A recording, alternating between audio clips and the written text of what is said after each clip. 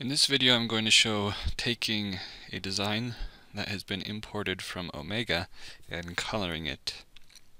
So the first thing that I'll do is take out all the colors since they come in a little bit odd. So I will double click to select everything, and then I will hold shift and hit fill grayscale. That will take every one of the fills out and just leave me with black outlines.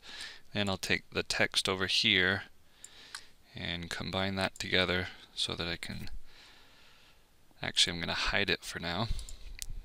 So I'll hide that, and then these pieces down here I don't need, so I'll get rid of those. If I zoom in, there's an outline on this, and I'll get rid of that, just hitting delete on the keyboard. And the last thing is this design over here has parts that need to be fixed in order for it to be sandblastable. So I'll go ahead and fix those first. So I'll bring some of this stuff over a little bit, make sure it's all overlapping. And now I'll use my virtual segment delete to delete these pieces here. The reason that I had them overlap was so that at the intersections they would delete. That's the way that virtual segment delete works. I think what I'll do is I will draw a line from here down to here. That way we can actually keep that interior piece there.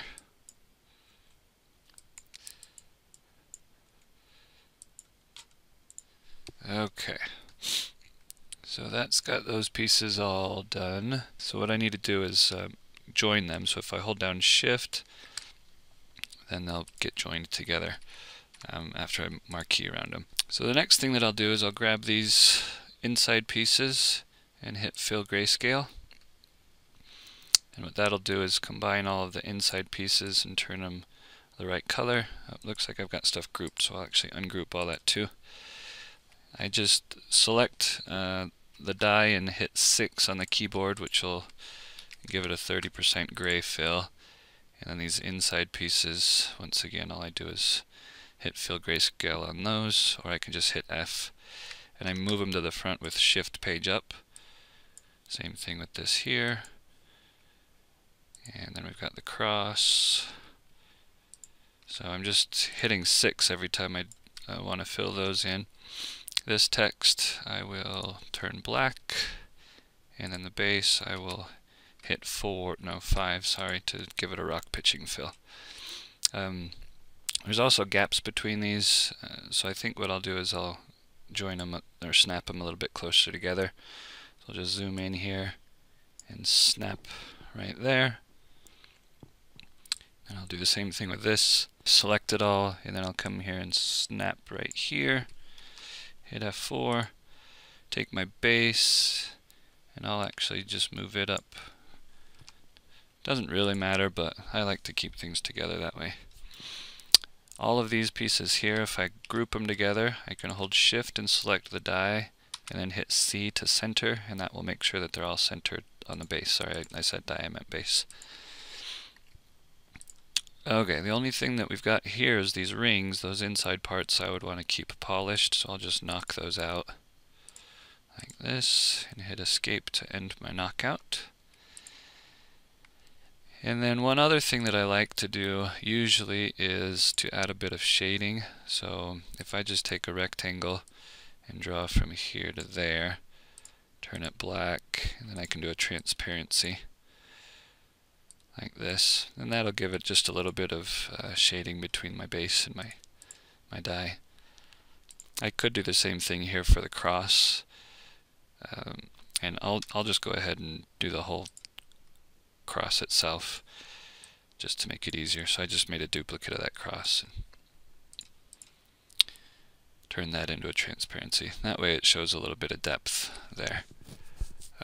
The plinth, depending on if it's actually larger or smaller than the rest of it, I could go ahead and do a drop shadow, and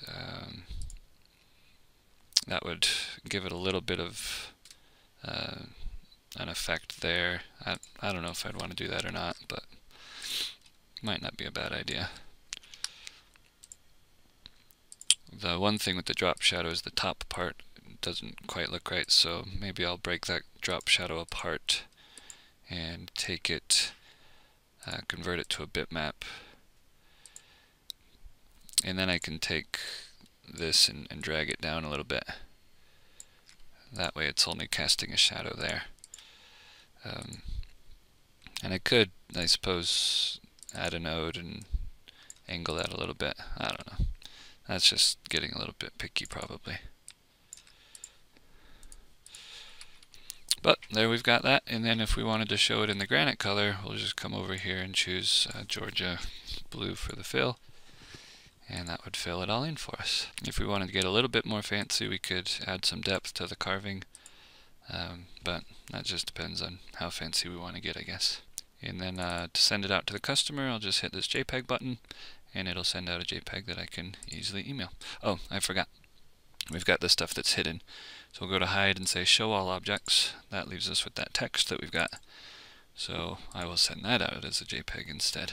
I wasn't even paying attention to notice that her name isn't even on here. So if I click on it, we'll see that there's something selected there. If I hit V to go to wireframe, it's actually there and it's combined with everything. It's just not filling in appropriately. So what I can do is take my shape tool, select those pieces, and then reverse the curve direction, which will make it fill correctly.